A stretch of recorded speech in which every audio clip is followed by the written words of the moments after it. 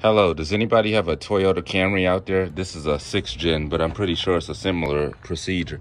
But anyways, do you have a Toyota that has water collected in the trunk well down here? Fortunately, there were drain plugs down there and I got the water out. It's like they anticipated it. But here's the fix. I'm gonna just use this one as an example.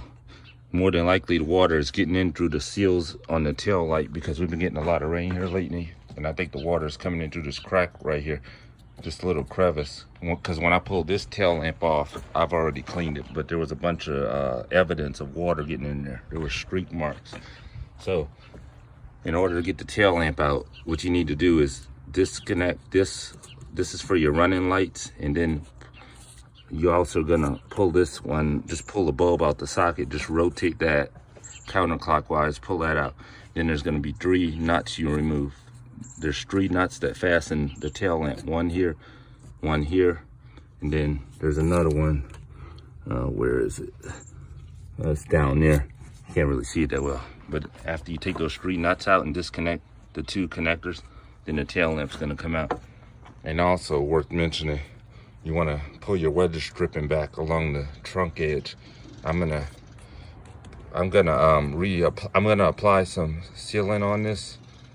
Some weather stripping sealant, because there was a bunch of gunk up in here that also will impede water from I can't get my words straight to it. That will impede water from flowing down and draining, because it's just going to collect and back up here. As you can see, I just peeled this off and I'm going to clean this out real well. I cleaned it out with some degreaser. I still got to clean that side, but just get some paper towels and degreaser and clean that channel out, because if this channel is not clean, the water is not going to drain properly. But yeah, so killing 2 birds with 1 stone. I'm going to clean my weather stripping back. I'm going to clean behind my weather stripping, and then I'm also going to reapply some sealant there. And I'm also going to seal this up too, so that doesn't leak around the tail lamp.